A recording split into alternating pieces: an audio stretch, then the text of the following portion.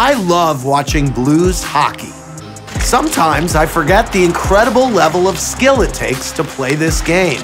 The dynamic movements of these skaters would not be possible without the interaction of bones, ligaments, cartilage, and muscle in one of the most stressed joints in the body, the knee.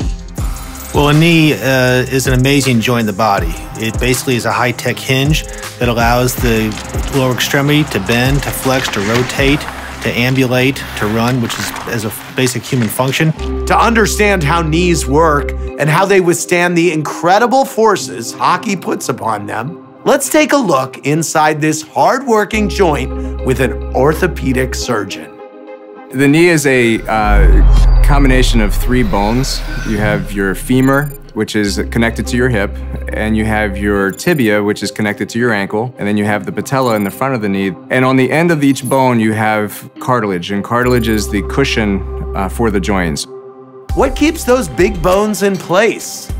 Again, ligaments connect bones to bones that will stabilize the knee. There's 2 in the center of the knee. One is the ACL, and the other one is the PCL.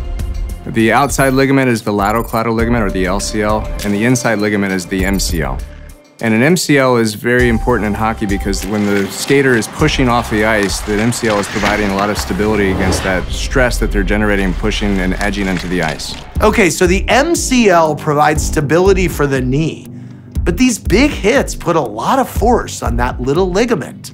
The MCL injury is a very interesting situation because normally the knee doesn't move much side to side. But when there's a high energy force, for example, getting thrust into the boards, the knee is forced to move quite a far distance in a very abnormal direction. The ligament is what ultimately fails. This is not just a low energy impact, but it is a very high energy equivalent to getting hit by a car moving at 10 or 20 miles an hour. Torque sounds wicked. Is that the most common force that damages knees? The anterior cruciate ligament, or the ACL, is torn about 20 times more commonly than the posterior cruciate ligament. And it typically occurs when there is a twisting rotational force to the lower extremity when the foot is planted. So in a hockey player, if the skate is planted and he's hit from an opposing player and he twists and torques while weight bearing, that will often cause an injury to the ACL. Even if we aren't playing hockey, we put a lot of force on our knees. When you load the joint, there is not just the body weight that you have, it actually the muscles are firing, and we call it ground reaction forces are also participating in that load. And it can be upwards of 3 times your body weight between the femur and the tibia, and it can be upwards of 6 times your body weight between the kneecap and the femur. So if you are a 100-pound person and you go to jump or start to run, that can be up to 600 pounds of pressure across your kneecap. And if you think about if you're 20 pounds overweight and you're carrying that with the same activity, then you add that additional 20 pounds times 6 into that entire equation. Wow, maybe I better hold off on the nachos.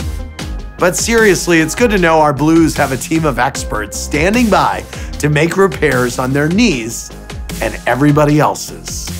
As an orthopedic surgeon, I don't say lives, I say lifestyles. And patients who come to us with various knee injuries, we want to get them back on the field or on the court or on the ice in order to resume the lifestyle that they had prior to their injury. Now we're all in the know about knees. And that's the science of St. Louis Blues hockey.